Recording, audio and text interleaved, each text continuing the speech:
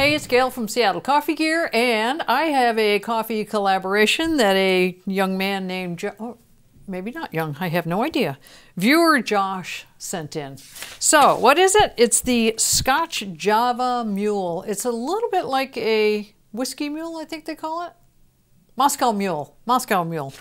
2 ounces of espresso out of our Seiko here, and then 2 ounces of smoky Scotch, or whatever works for you. Now, I might cut it back just a little bit. An ounce of heavy whipping cream, and then some ice, and then top it with a couple ounces of ginger beer.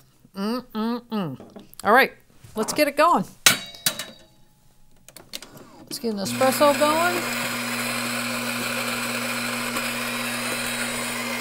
And we're using today Streamlined Espresso, and it is Streamline, sorry, from from Victrola. Of course, it's been a long day already, and it's only 10 o'clock in the morning. Actually, it's later.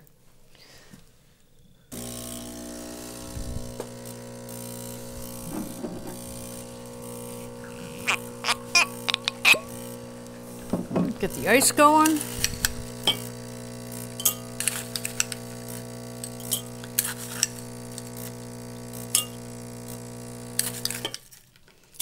That ought to do it. Whoa, open that up. Is that fragrant or what?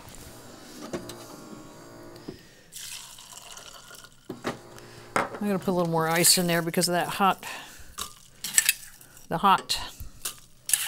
Gotta have enough ice, right?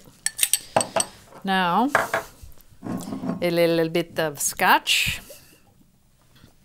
Where's my markings? There they are. They're hard to see with the coffee in there. That's an ounce. Okay, ounce and a half. Ooh. Put the cork on that. Don't want any of that to evaporate. An ounce of whipping cream. And a couple of ounces of ginger beer, which is good stuff. Oh.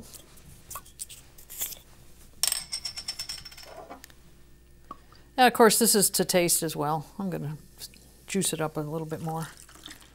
Oh, look at that.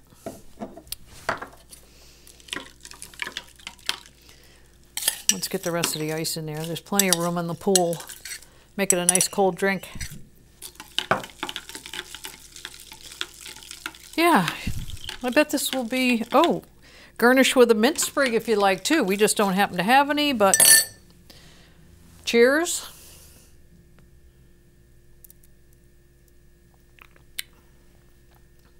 Yep, it's a good one. Yeah, that's really good. Ooh, that Scotch comes through loud and clear. The smoky flavor is right there. That's very good. Yeah. Sorry you can't have any. Got to make your own. So try this recipe out. Thank you, Josh, for sending it in. And don't forget to send more recipes. We look forward to them. And also subscribe to our YouTube channel. You never know what's around the corner. Thanks a lot.